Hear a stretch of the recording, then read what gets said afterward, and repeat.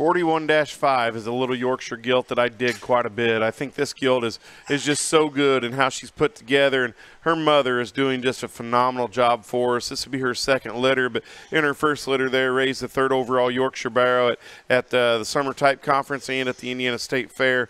A York gilt that is just a Yorkshire sow that's doing just a tremendous job. And this one looks like she's going to feed, and one that the kind that we like to feed around here. She's good pattern, good built.